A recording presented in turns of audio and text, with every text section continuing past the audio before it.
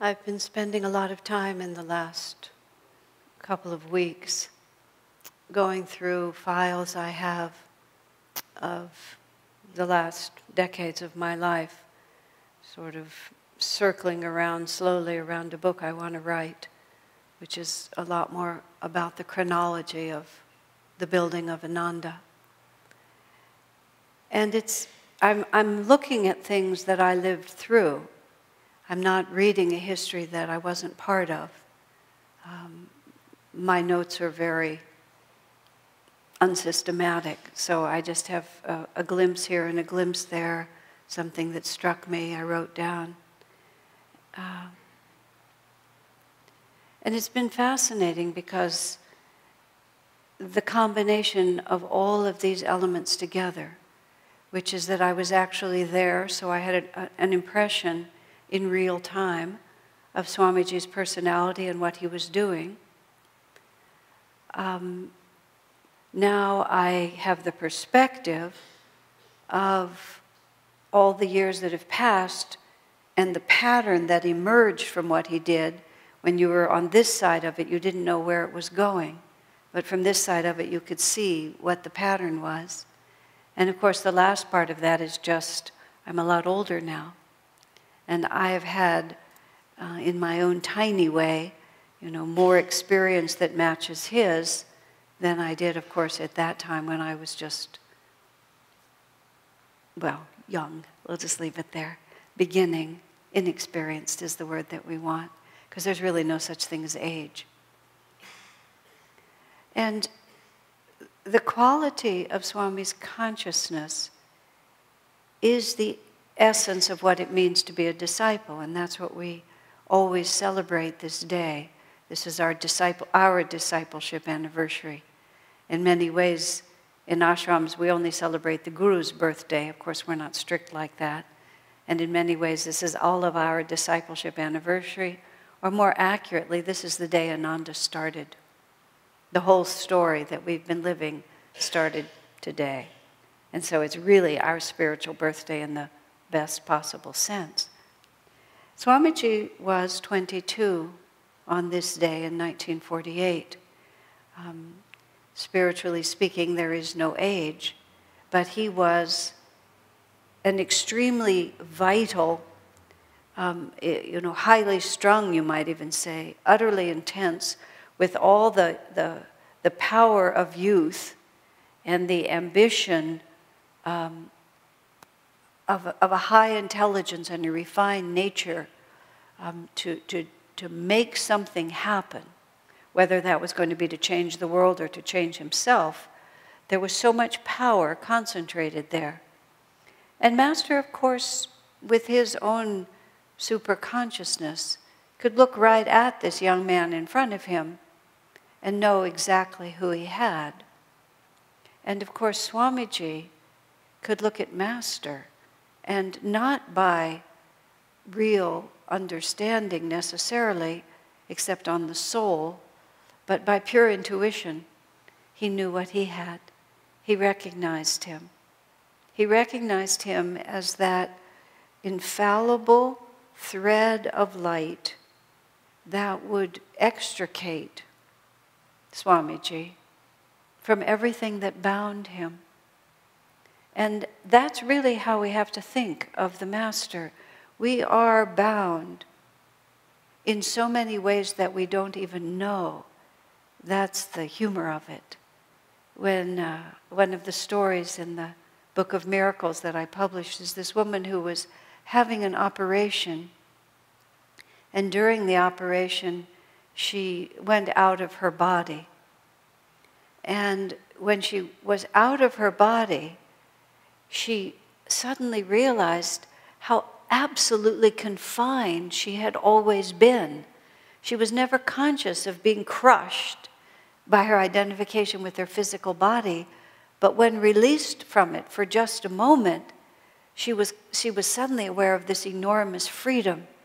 And the operation had to do with an injury to her knee, and they were putting it in a cast or something like that. And when she came back into her body, she kept saying, "It's too tight, it's too tight, it's too tight." And all the doctors were trying to adjust the cast on her leg, and she couldn't communicate to them that what was too tight was the whole identification with being a physical being that she had temporarily been freed from. And she was conscious of the fact that because she was breathing, she was now trapped in her body again. So she kept trying not to breathe. So the surgeons are trying to fix her cast and force her to breathe. And she's trying so hard not to breathe, and they're all struggling together, and nobody has any idea how completely misunderstood the other one was. Well, I think a lot of us, just going through this world, we're so profoundly misunderstood, and we misunderstand. I know some of you have shared what I felt was just my confusion growing up. I was always just a little mixed up as to what was actually going on around me. I couldn't quite figure out how people became friends. I couldn't figure out why they became friends. I couldn't figure out what they were talking about. It was just all like, I participated, but always with this feeling as if from behind glass. And Swamiji talked about for most of his life, in social situations that were not devotees, he always thought in some fundamental way he was missing the point because he could never see where it was going. And then out of all of that, you see, the Guru hears your heart. And it's about what we think with our minds and all the ways in which we get ready. But really what the Guru is hearing is he's hearing that call of the heart. And we have this moment when we suddenly know that we're actually going to be rescued. That where we are is not where we're going to have to stay forever. That there is, in fact, a pathway, a highway that will take us to our divine goal.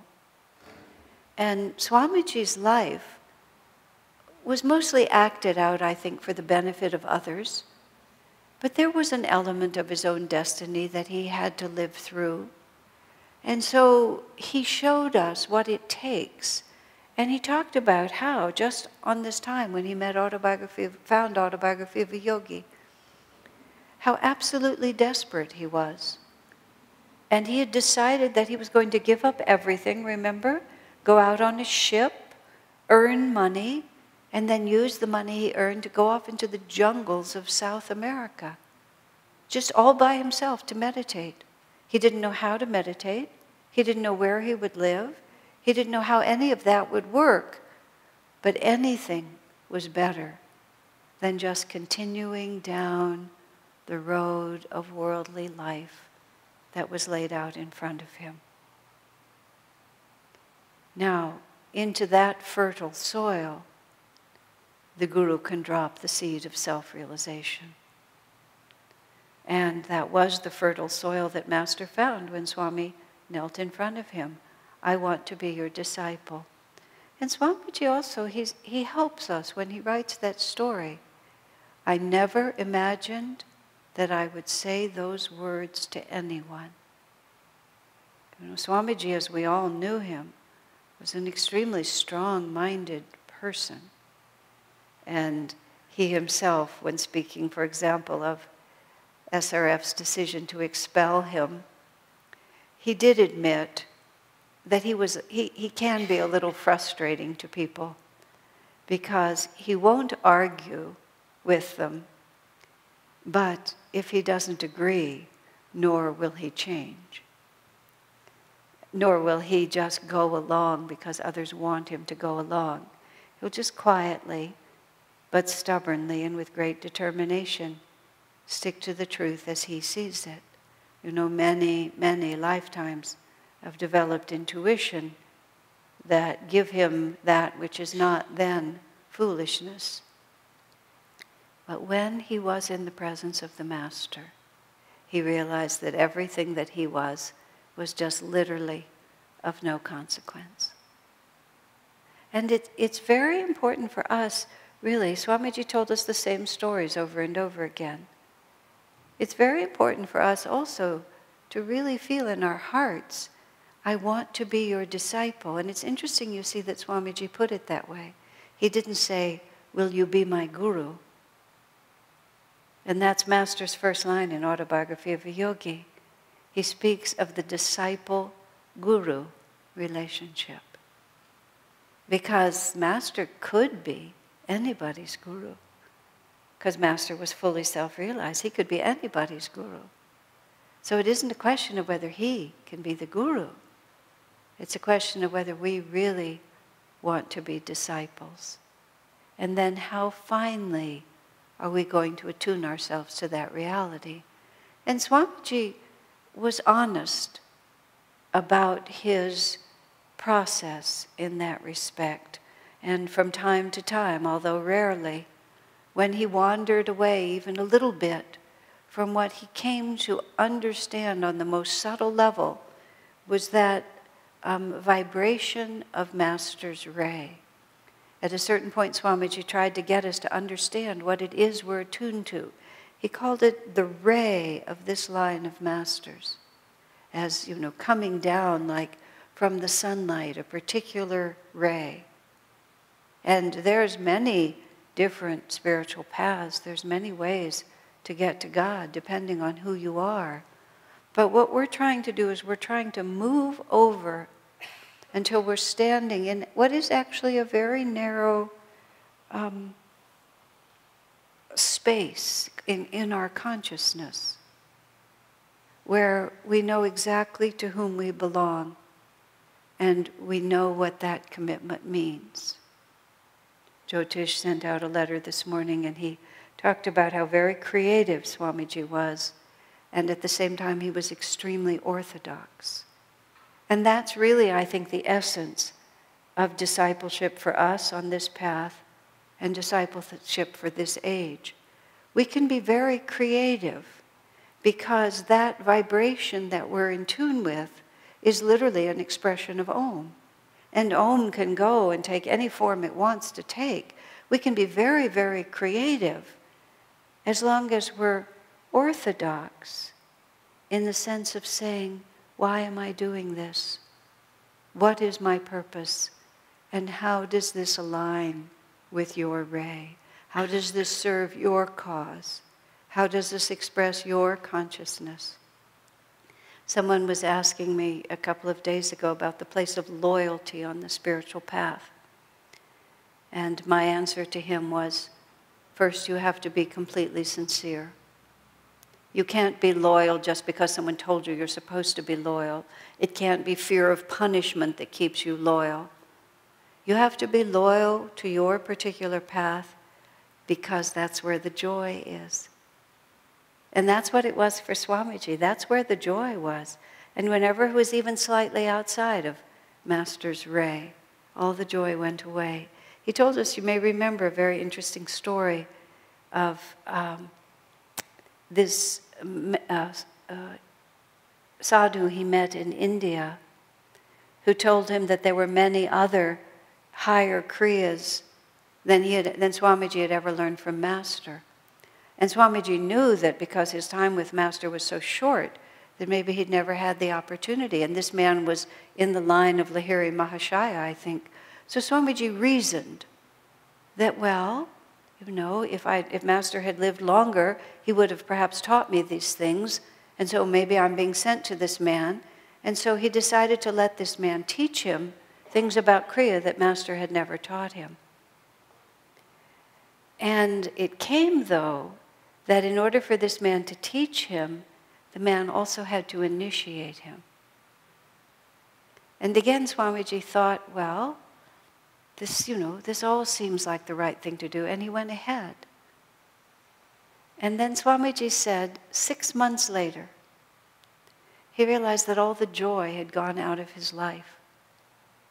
And all the joy had gone out of his life because he realized that there was this veil between himself and Master. And he realized that it had started when he had looked to that other man to teach him. And in that moment, he said he repudiated that initiation, and he said, if I can't learn it directly from Master, then obviously I don't need it. And he repudiated that initiation. He said in that very moment the joy came back. Isn't that interesting? And that's the kind of sensitivity we have to build. That's how Swamiji was able to devote more than 60 years, because the dynamic joy never left him. And his entire life, Swamiji was always learning new things about Master, things he didn't know, things he hadn't understood until he himself reached a certain level of understanding. Then he could look and he could see and he could understand. Now, interestingly, Swamiji also spent a lot of time with Anandamoyi Ma. He never took initiation or became her disciple. But whenever he was with Ma, he felt closer to Master. And in fact, he put it to us this way. He said he'd been too young when he was with Master, because he was 22 to 25, 26, that was all. He said he was never able to relax himself. He put it, he was always in such awe of Master. That he said, but with Ma, she was his mother. And he was able to be very, very free. And he says he felt that with Ma, he had the kind of intimate freedom that he hadn't been mature enough to have with Master. And in a way, it taught him more about how to be Master's disciple. Now, what that's all saying is we have to be in tune inside. We can't just say this will work and that won't. Interestingly, just as a matter of fact, there was a period of time in my spiritual life when somebody made me this little wooden medallion, and had a picture of Master on one side and had a picture of Anandamoyi Ma on the other side. And I wore my mala all the time, and I had that medallion. I wore it for many years. And then I began to feel just this slight, something was a little wrong. And I picked it up and I looked at that picture of Ma, and I suddenly felt she's not my guru. And it's not right that I should be holding her in my heart this way. Not that that has anything to do with her, but my clarity was not so strong that it could be tampered with. So I took it off of my mala and I gave it to someone else who would appreciate it. And as soon as I did that, I felt at peace again. Every little step that we take, and we don't get there quickly and we don't get there without mistakes. But what Swamiji's life tells us is that it is the path we want to walk. When he called it the new path, it's the path of discipleship. It's the path of complete humility. And complete humility, as Master defined it, is not self-abnegation. It's not saying that I'm nothing. It's just being completely realistic about who we are. We are dedicated, we are sincere, we are energetic, we have many fine things going for us. But compared to infinity, we're just hardly a drop of water. And when we become disciples, everything is compared to infinity. And that's the great fun of it. I was talking again to a young man who was very, very new. And I was telling him the fact that when I started on this path, I'm a very quick study. And I didn't know if my career at Ananda would be 12 months or 6 months or 3 days, what it would be. But the great joy of this path, you see, is that it's compared to infinity. And so even though we can watch ourselves transform, and then transform again and again and again, so that every few years we look back and think, what a child I was, and now finally I have a clue. And then a few years more pass and we have exactly the same experience, because you see, we're compared to infinity. The image of ourselves, and the only one worth carrying, is our just walking into the light. And if we're not there yet, we have to pay attention to the road. Very, very, very careful attention to the road. The fun of Master's Path is the more you study it, the more you learn. It's just the more you read the same books over and over again, there's nuances there. And I was starting to say, let me just touch this for a minute before I stop. You know, I've always had tremendous reverence for Swami, which increases rather than decreases as time passes. And looking back at his actions when he was in his 40s and I was in my 20s, and just watching him move forward, I know he had an expanded vision of where we were going. And he also had what he had a gift for seeing how certain decisions would play out in the future. So he could always guide things. Even when others didn't realize that we were going off course, he would know it and pull things back. But what I see when I look at him now, even more than when I was living with him, was he had simply an unrelenting commitment to be Master's instrument in the world. And he had ups and downs of, things would work out, things wouldn't. People would attack him. His close friends betrayed him. Some things worked out, some didn't. He had his various struggles, whatever they might have been. But underneath it was this just power, just this enormous power of a soul that understands there is no choice. I have found the man to whom I said, I want to be your disciple. When he accepted me, there is no turning back.